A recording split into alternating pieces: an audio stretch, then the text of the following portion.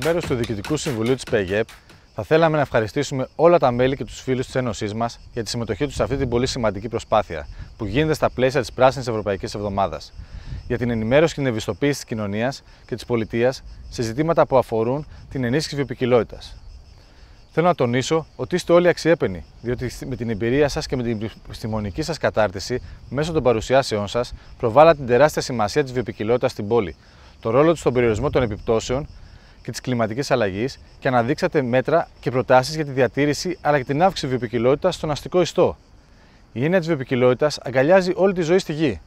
Περιλαμβάνει τον τρόπο έκφρασης ή εκτίμησης της ποικιλότητας που υπάρχει στα διάφορα επίπεδα οργάνωσης ζωής. Αντανακλά τον αριθμό, την ποικιλία και τη μεταβλητότητα των ζωντανών οργανισμών και των συστημάτων που τις συγκροτούν. Πρέπει να βλέπουμε τις πόλεις ως οικοσυστήματα όπου ο ζωικός πληθυσμός έχει μετακινηθεί.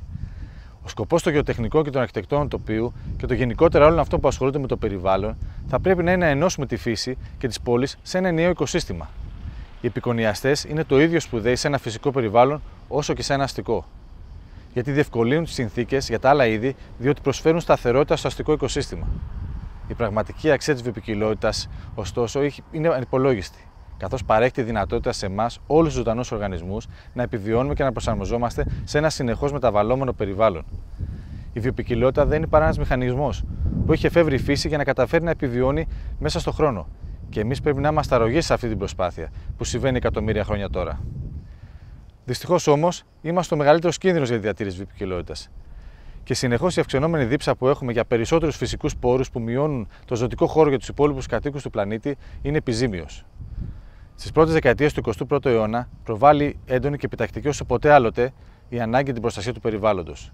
Η επιστήμη έχει αποδείξει ότι η ανθρωπότητα απειλείται από μεγάλες περιβαλλοντικές καταστροφές, με αιχμή του δώρατος την παγκόσμια κλιματική αλλαγή, που είναι συνέπεια των διαρκώς αυξανόμενων εκπομπών διοξείδιου του άνθρακα. Η ύπαρξη αυτών των κινδύνων για τον άνθρωπο και για το περιβάλλον είναι απόρρια της αλόγιστης ανάλωσης πρώτων υλών και στην αναζήτηση ενέργειας κατά τις τελευταίες δεκαετίες.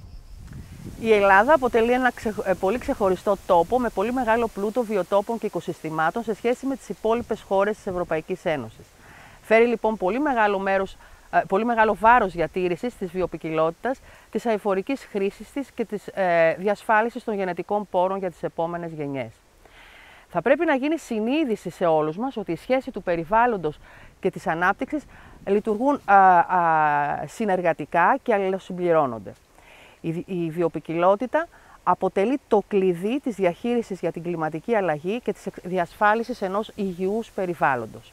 Ενώ παράλληλα αποτελεί ένα από τα μεγαλύτερα περιουσιακά στοιχεία του τουρισμού μας και της πρωτογενούς παραγωγικής ικανότητας της χώρας μας.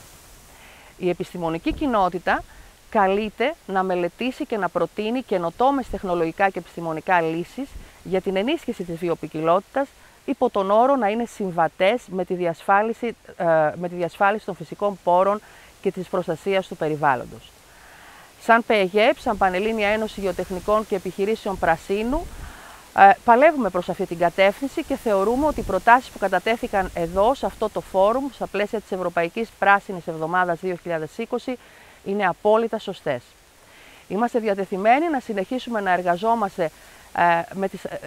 εργαζόμαστε τηρώντας τις αρχές αυτές και παράλληλα να συμβάλλουμε καταθέτοντας τις προτάσεις μας στους αρμόδιους φορείς.